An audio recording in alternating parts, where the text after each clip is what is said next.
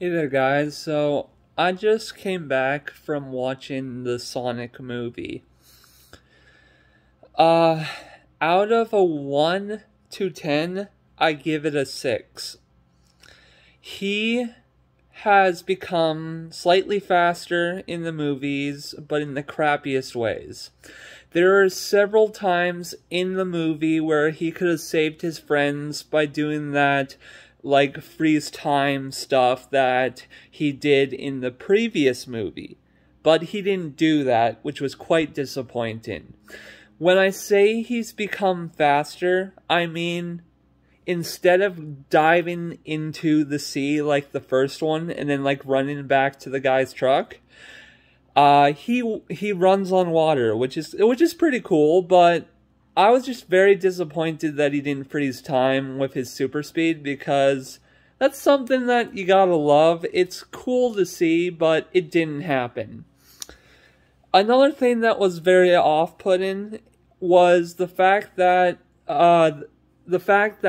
there were two women, which was basically the aunt or whatever that got tied to the chair in the first one, and basically the wife of Donut Lord, or the cop in the first one.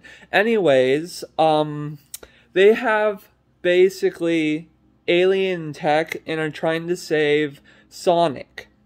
They have zero idea how to use any of that tech and somehow look like total badasses while also dissing men by beating them up.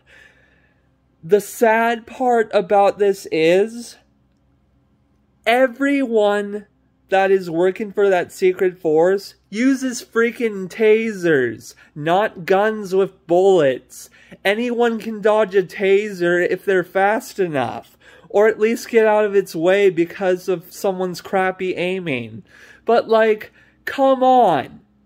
That was just one of the most frustrating moments in the movie that I hated.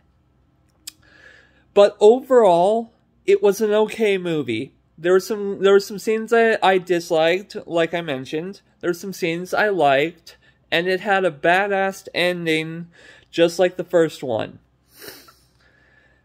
I honestly think it is worth seeing, since it's probably one of the last things that Jim Carrey is probably going to star in, since he's deciding to basically retire and go out of acting.